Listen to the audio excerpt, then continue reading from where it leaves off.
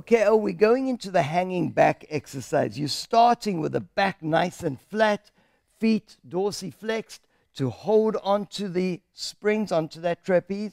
And now I want you to articulate the spine as you curl up and reach a straight line. Lift the pelvis just slightly. Yes.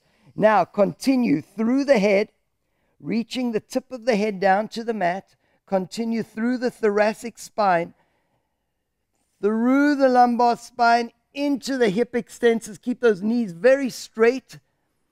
And now unfold so we come to that straight line. And now bring the head forward as you roll down and into that nice straight back. And inhale and curl in. Find the straight line. Now continue with the head through the thoracic spine. I love the way you're not overdoing it with the neck. That's beautiful. Through the thoracic spine, through the lumbar spine, feeding down into your hip extensors. Keep the legs nice and straight.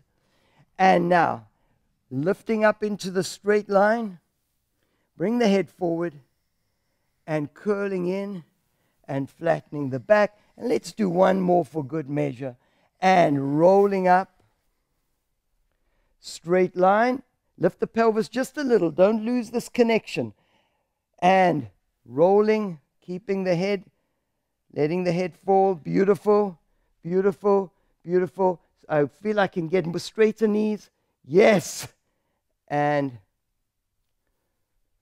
pulling in and flex the feet. Very nice work.